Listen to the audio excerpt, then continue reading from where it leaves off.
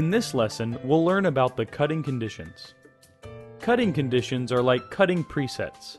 They can be used to set the plotter to the perfect condition for cutting specific types of material. For instance, condition 1 may be set for cutting high-performance vinyl with normal cut settings. Condition 2 may be configured for cutting reflective vinyl, which may need a higher force. Condition 3 may be configured to cut sandblast resist material that may need a slower speed. Condition 4 may be for pen plotting, and so forth. The settings within a cutting condition include the force, speed, acceleration, the type of blade that's to be used, and other settings. The FC8600 has a total of 8 cutting conditions. What we will cover is first how to easily adjust the current condition. Then we'll cover how to easily switch between conditions. And finally, we'll show how each condition can be configured to cut the different types of media you may be using. Let's first go over how to adjust a cutting condition. Let's set up this current condition to cut through high-performance vinyl. To accomplish this, press the condition key. This will switch to this screen that shows the current condition number and the settings for that condition. These settings include tool, speed, force, acceleration, and other more advanced settings. The first setting displays the current cutting condition number. We'll discuss switching conditions later in this lesson, but choosing this option will enable us to switch between conditions.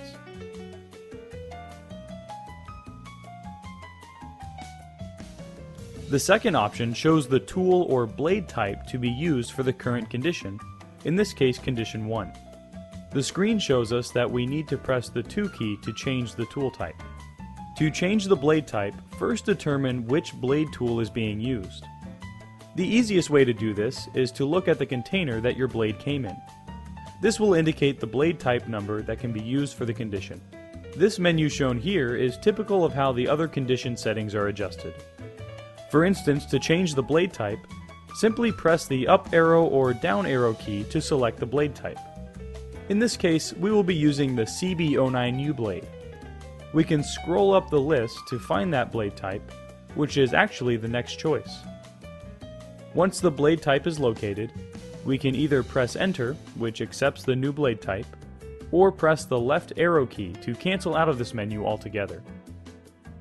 Keep in mind that when the left arrow key is chosen, the cutter will discard the new selection and will return to the previous menu. In this case, we want to accept the new blade type, so we can press Enter. This will return to the previous condition menu.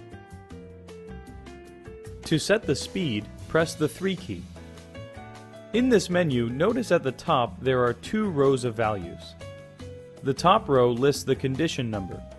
The bottom row is the speed value for each condition. Notice that the current condition, condition 1, is highlighted and is ready to be adjusted. All that we have to do now is press the up or down arrow key to change the speed value for this condition. In this case, let's raise the speed to about 45 since we'll be cutting vinyl, which allows us to have a higher speed. Take note that in changing the blade type, we could press the left arrow key to exit and cancel the new settings. But here in the speed menu, we have to press the 4 key to exit or cancel the new settings. As with changing the blade type, pressing the Enter key will accept the new value.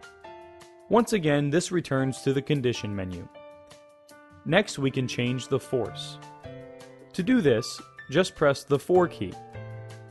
Here we have the same type of menu that we had for the speed setting.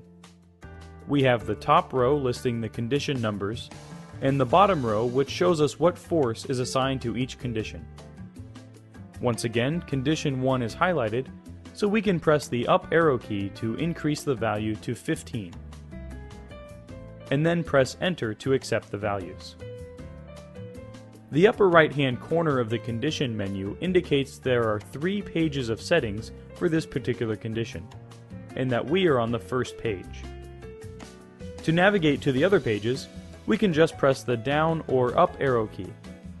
Some of these options will be covered in a later portion of this lesson. Now that we've got the condition the way we want, we need to perform a test cut on the material that this condition has been set up for. At the bottom right of the screen, there are two arrows, and next to them are little patterns representing the square with the triangle in them, which is the cut pattern.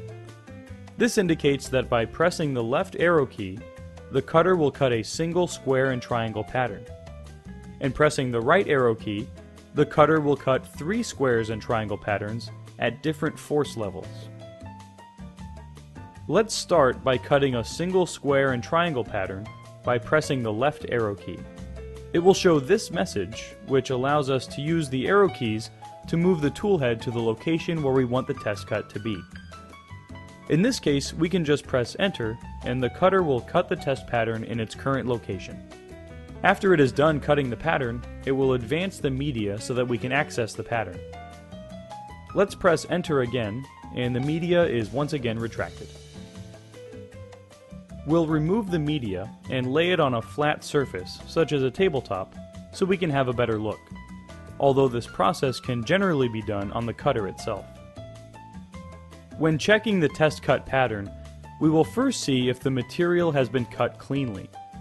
To do this, remove the outside square. It should come up easily without pulling up the triangle. There will be times though, as you see here, that the triangle will tend to lift. Don't be confused into thinking that the force is too low. This could be the nature of the vinyl. What we are really looking for is whether there is difficulty in pulling up the square. If there is, then the force is not high enough. Once the square is removed, then go ahead and remove the triangle. Once it is removed, there should be a solid, even scoring of the triangle on the liner. If the score line is not solid and perhaps has a couple gaps, then the force needs to be increased, or the speed needs to be reduced. Next, take your hand and place it underneath the liner to the location of the test cut. Apply a little pressure, and if it pops through easily, then the force is too high. If either the force or the speed needs to be adjusted, press either the 3 key for speed or the 4 key for force and change the setting. Try only increasing or decreasing the values by 1 and then repeat the test. As mentioned, the right arrow key will cut 3 patterns. Once this is pressed, this menu appears, allowing us to check force or offset. In most cases, force is the choice.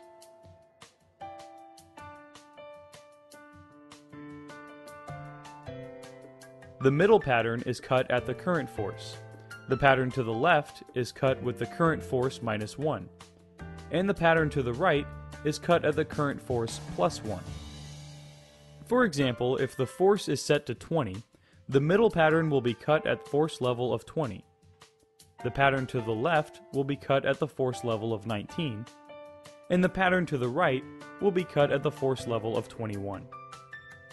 These two patterns, both the single copy and the 3 copies, are an easy way of testing material.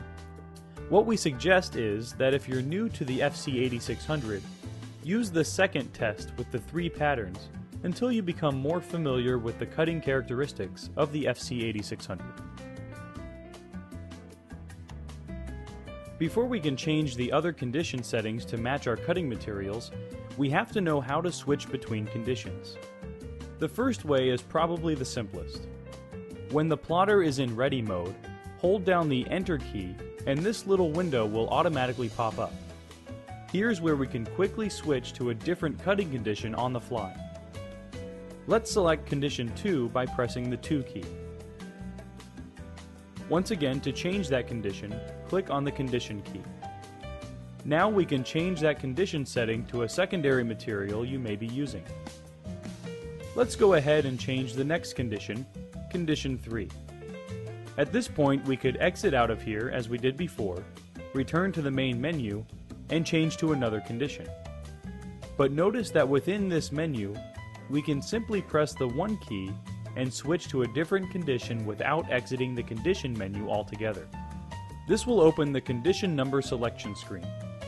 Then, to switch to yet another condition, we can press the up or down arrow key.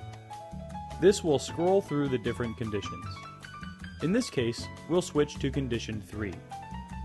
press enter and make the changes to that condition as well.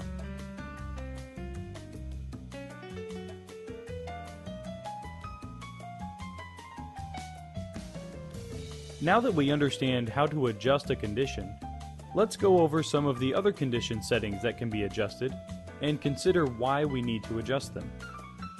You may recall that in the upper right hand corner there are 3 pages of condition settings. Let's press the down arrow key so we can review the second page of settings and explain what each setting is used for. The first item in this window is acceleration. Adjusting the acceleration changes the amount of speed or acceleration it takes for the tool to obtain full speed after the tool turns the corner. Normally, default is usually best. If you have an intricate design or if you are cutting thick media, you may want to decrease the acceleration. This way it will avoid pulling up the corners. Cut line pattern, when enabled, will cut perforated lines so that the shapes that are to be cut out completely will not fall out, which could cause skewing issues. There are 8 different patterns of perforated lines from 0 to 7. Think of it as a dash pattern, but when the tool is raised, it is not completely lifted out of the media, but only the force is reduced for that part of the dash. This leaves little connections along the cut line so that the material stays attached. Assign tool will assign a condition to a tool position. The blade holder can be mounted in 2 positions, and you can actually assign a condition to one of those tool positions. Remember that the front position places the tool over a channel, which is good for cutting completely through the liner backing for making decals that can be popped out. The back position places the tool over the Teflon mat, which is for normal cutting. The front position is considered tool 3, and the back position is considered tool 1. Tool 2 is assigned to an auxiliary pen holder option. So in this case, we have only position 1 or 3 displaying. Let's press the 3 key. Here is where each condition represented by the row on top is assigned to a tool number. In most cases, tool 1 is used, and we will keep it that way for now.